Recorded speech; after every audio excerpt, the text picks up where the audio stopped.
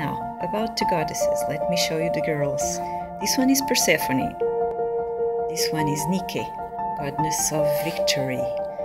This is Artemis, my favorite one. She's the goddess of nature, art, and hunt, but she can hunt other things than animals.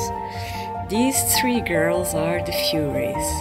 So, Alecto, Magaera, Tisiphone. These are when you're feeling a dark mood. Aphrodite, Athena, the mental one, the strategist. She's a very masculine power.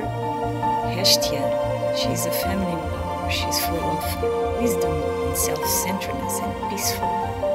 This is Iris, she is the god's messenger. This is Hera, she is the wife of Zeus. She has the peacock feather that symbolizes her ever-surveilling mood.